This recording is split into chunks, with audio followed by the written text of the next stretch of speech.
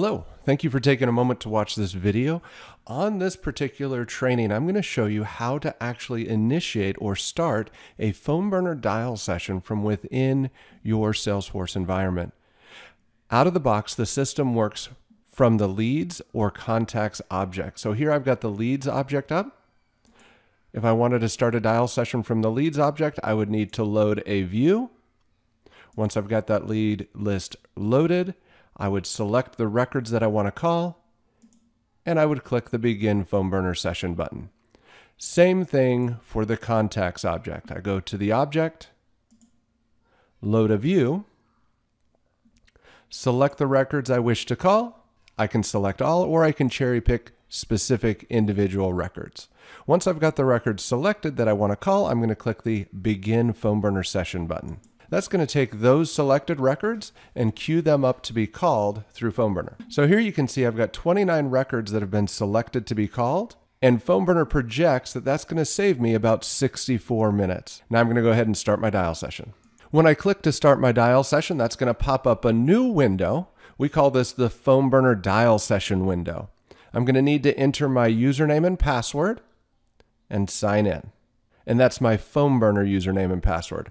Once I've done that, the system is going to go through a little bit of configuration. Then I go ahead and continue.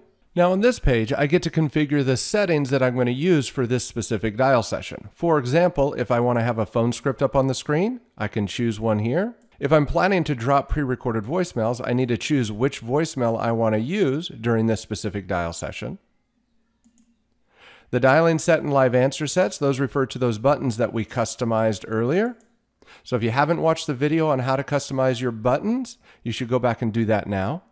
And then the caller ID. You can actually configure multiple caller IDs on your account, or you can take advantage of our local ID feature, which will dynamically change the caller ID as you go from one call to the next. And in this particular case, I've got call recording enabled, so I'm going to go ahead and leave that set as well. Let's go ahead and continue. Now on the next screen, I need to connect my phone to the PhoneBurner system. By default, most of you are just going to use your phone to connect into PhoneBurner.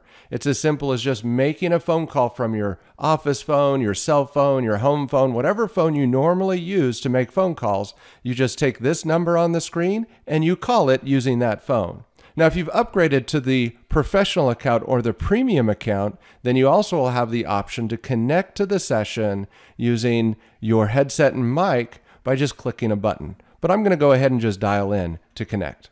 All right, so once I've made that call into the system, I'm now connected to PhoneBurner and I'm ready to start dialing. So I'm going to go ahead and click the Start Dialing button. And that's going to start calling through the list of records that I'd selected. So let's say I'm calling this number and it goes to voicemail. I just click the voicemail button as soon as I hear their voicemail greeting. Now in this particular case, the next phone number was not a working number, so the system is letting me decide what to do. I can either dial the next phone number or move on to the next contact. In this case, I'm going to dial the next phone number.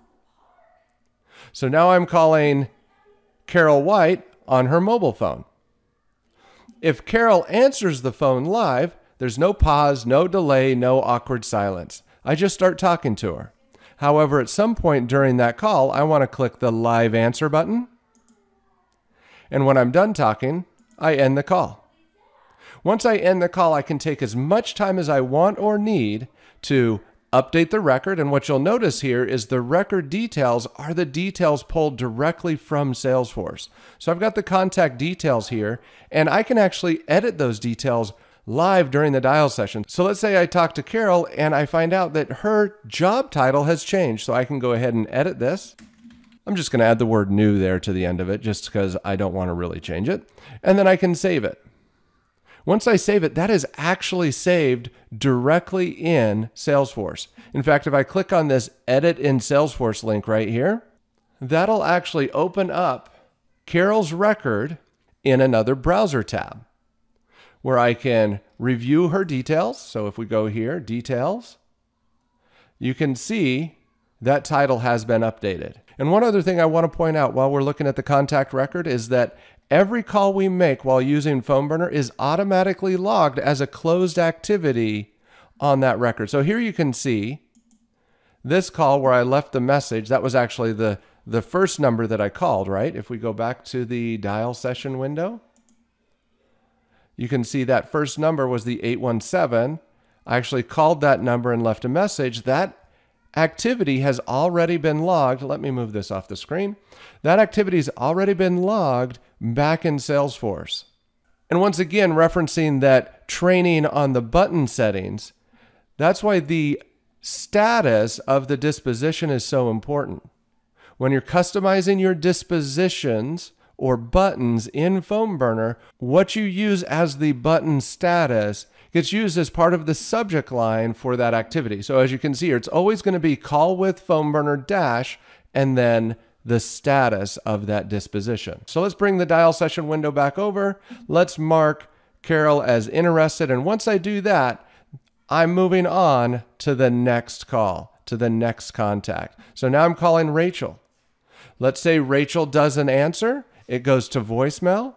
Not a problem. As soon as it goes to voicemail, I click that voicemail button. I don't have to listen to the entire greeting. I don't have to wait for the beep. And the system will let you know when you can click that button because it'll light up green. So I'll click that voicemail button and I'm off to the next call. And if you look here, the phone script, if you've selected a phone script, you'll be able to access that through this tab. So let's say Jeff Sample goes to voicemail, click on that. And you see how fast you can start working through your calls? You may have also noticed that up here at the top, we've sent 2 emails. If you've configured your dispositions to also send emails, then those emails are going to go out automatically without you having to think about it during the dial session. Very simple, very easy. And that's it. That's how easy it is for you to begin a dial session or start a new dial session from within Salesforce so that you can start powering through your calls at a rate of 60 to 80 dials an hour using PhoneBurner. Thanks for taking the time to watch this video, but don't forget to continue watching the other training videos so that you can maximize your results with PhoneBurner in Salesforce. Bye for now and happy dialing.